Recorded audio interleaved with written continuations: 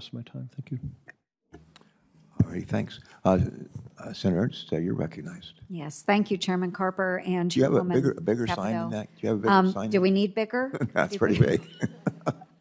No, thank you so much for holding this hearing today, and for those that are here as witnesses.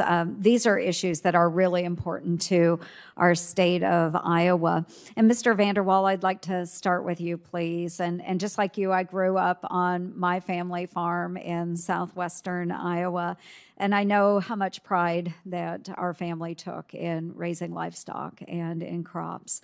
Our hardworking farmers and ranchers really shouldn't have to worry about overly onerous regulations coming from the federal government and, of course, the increased production costs that go along with that. So could you please speak to the impacts that previously proposed livestock emissions regulations would have had on your family's farm? Well, thank you, Senator, for that question. And I think that's one of the most important points that we need to make, is that every time Congress puts a regulation or an agency puts a regulation on agriculture, it makes it more difficult for small families, farms and ranchers to survive. And in our operation, we only feed about 1,000 head of cattle, farm 2,000 acres. Mm-hmm. That's not big anymore. And when regulations come out that take more employees, more time away from managing the operation, that detracts from the success of the operation.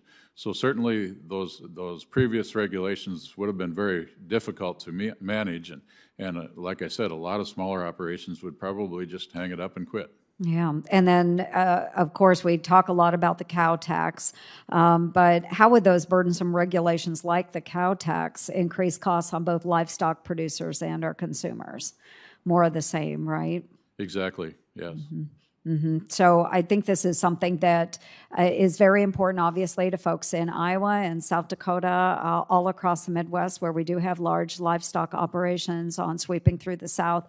But it is difficult for our small family farmers to really take on the burden of federal government regulations, again, that are overly onerous, and it does cause increased costs to our consumers. So, of course, I'm advocating not to pass a cow tax, of course. But I thank you for being here today. And then I do want to